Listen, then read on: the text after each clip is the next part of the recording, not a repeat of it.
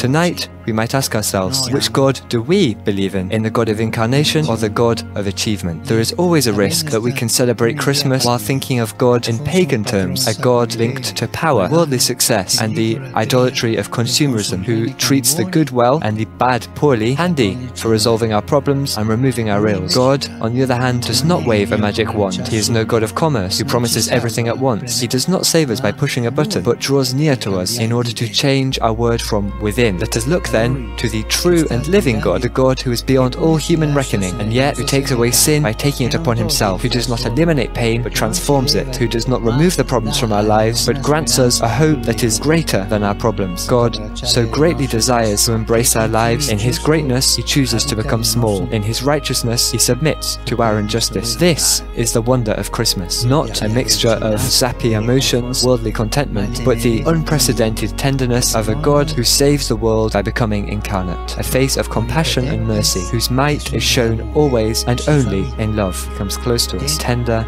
and merciful. This is God's way of being. You are not a number, you are a face. Your name is written on his heart. Cast your cares on him and he will take care of you. He is looking not for your achievements, but for your open and trusting heart. A great teller of epic tales once wrote to his son, I put before you the one great thing to love on earth, the Blessed Sacrament. There you will find romance, glory, honor, fidelity, and the true way of all your loves on earth.